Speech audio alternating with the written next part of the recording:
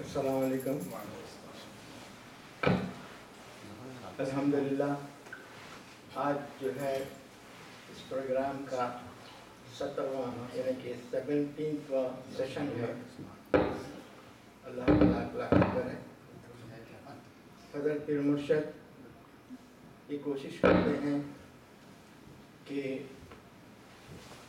اپنے اس بات بیان میں تعلیمات مہدی موعود علیہ السلام، سیرت مہدی موعود علیہ السلام اور آپ کا عمل اور پھر دوسرے لوگوں کے جو اعتراضات ہیں اس کے جوابات. یہ ایک ایسا ایسٹ جمع ہو رہا ہے جس سے نہ صرف اس زمانے میں بلکہ آنے والی نسلوں کے لیے بھی انشاءاللہ بہت زیادہ فائدہ حاصل ہوگا.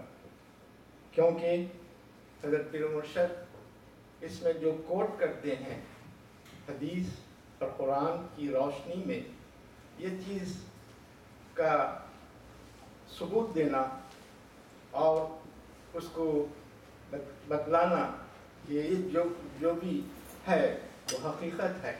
یہ ہماری گھڑی بھی کوئی کہانیاں نہیں ہیں اور جو ہے ہم اپنی طرف سے کچھ نہیں بول رہے ہیں. جو تاریخ بتاتی ہے اور جو حقیقت میں ہو چکا ہے اس تمام عمل کو اور اس تمام باتوں کو پیر مرشد اپنے اس بات بیان میں ایکسپلین کرتے ہیں، سمجھاتے ہیں. اور یہ جو ہے ریکارڈ کیا جا رہا ہے.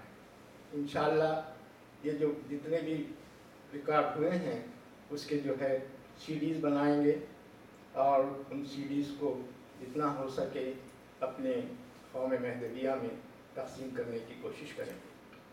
اور یہ کیونکہ رمضان المبارک آ رہے ہیں اور میرے خیال سے 16 اگست کو اس سلسلے کا آخری سیشن رہے گا. اور اس کے بعد کیونکہ اس کے بعد کا سنڈے جو ہے رمضان المبارک رہیں گے تو اور 2 مزید سیشن کے بعد یہ پروگرام کو جو ہے مکمل کیا جائے گا انشاءاللہ. اور دوسری بات یہ ہے کہ آنے والے جمعرات کی رات شب برات ہے اور شب برات کو اس کا پروگرام جو ہے 9:30 بجے حضرت پیر مرشد کی واز بیان سے شروع ہوگا. اس کے بعد میں عشاء کی نماز ہوگی. پھر رات تمام انشاءاللہ عبادت کے لیے مسجد کھلی ہوئی رہے گی. میں آپ تمام سے گزارش کرتا ہوں کہ آپ اپنے دوستوں کو، اپنے رشتہ داروں کو، سب کو اس کی اطلاع دے دیں تو تاکہ ہم لوگ سب یہاں پر جمع ہوں گے. اور دوسری یہ ہے کہ آج کا جو بورڈ کا میٹنگ تھی اس کو جو ہے پوسٹپین کرتے ہیں کیونکہ ڈاکٹر خالد لطیف ان کی طبیعت ذرا ناساز ہے، کچھ ڈائریا وغیرہ ہوا ہے. تو انشاءاللہ نیکسٹ سنڈے کو وہ میٹنگ رکھی جائے گی. تو میں حضرت پیر مرشد سے گزارش کرتا ہوں کہ آج کے اس سیشن کو مخاطب فرمائیں.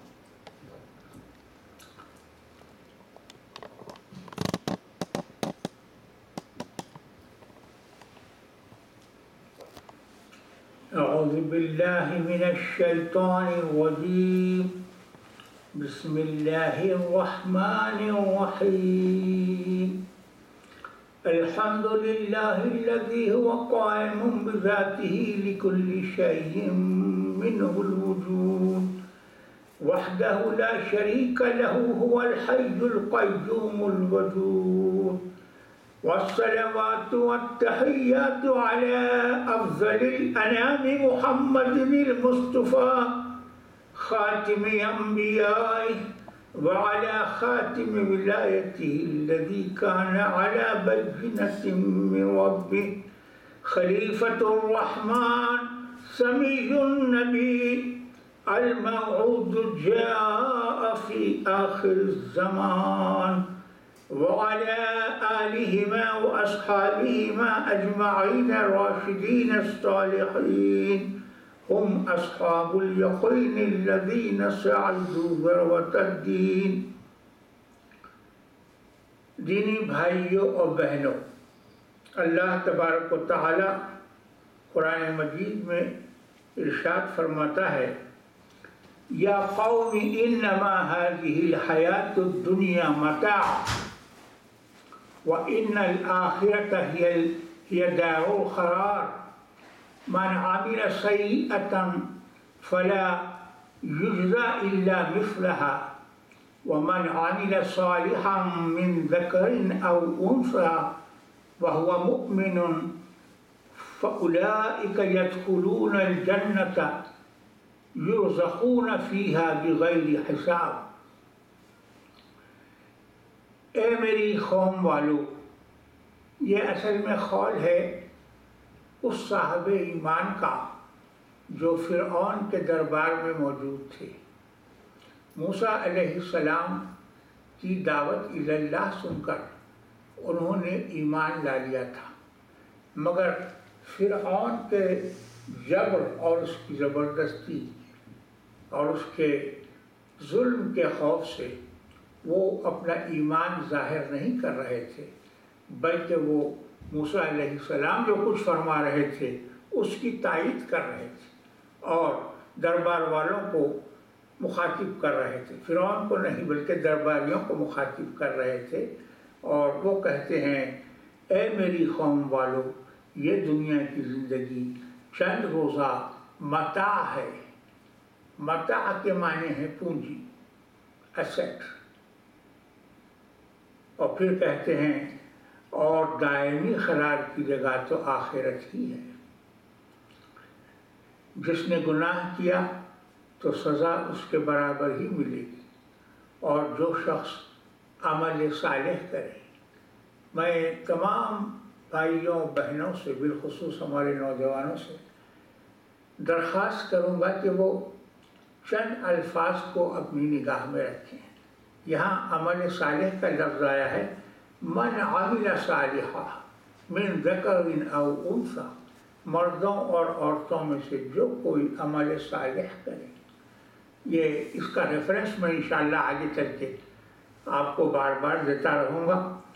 جو شخص عمل صالح کرے گا، مرد ہو یا عورت، اور ایمان بھی رکھتا ہو، تو ہم اس کی زندگی دنیا میں بھی اچھی طرح بسر کرائیں گے اور ان کو عقبہ میں بھی ان کے بہترین اعمال کی جزا ضرور دیں گے۔ There anyone who has done a bad deed will be requited with no more than the like thereof, whereas anyone, be it a man or a woman, who has done righteous deeds and is a believer, with all and such will enter paradise, wherein they shall be blessed with good beyond all reckoning۔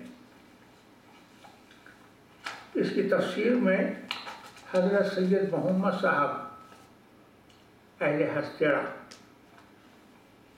تبیین القرآن میں جو لکھتے ہیں اس میں سے چند جملے میں آپ کو سنا دیتا ہوں۔ اس حقیقت کو تسلیم کرو، مرد مومن یہ کہہ رہے ہیں، اس حقیقت کو تسلیم کرو کہ دنیا کی زندگی عارضی اور چند روزہ ہے اور ہمیشہ رہنے کی جگہ آخرت ہے۔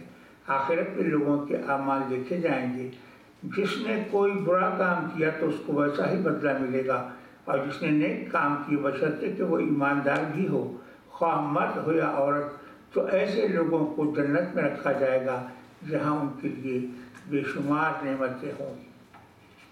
تو یہ قول ہے اصل میں اس اللہ کے بندے کا جو فرعون کے دربار میں موجود تھا اور جو حق کی شہادت دے رہا تھا، اور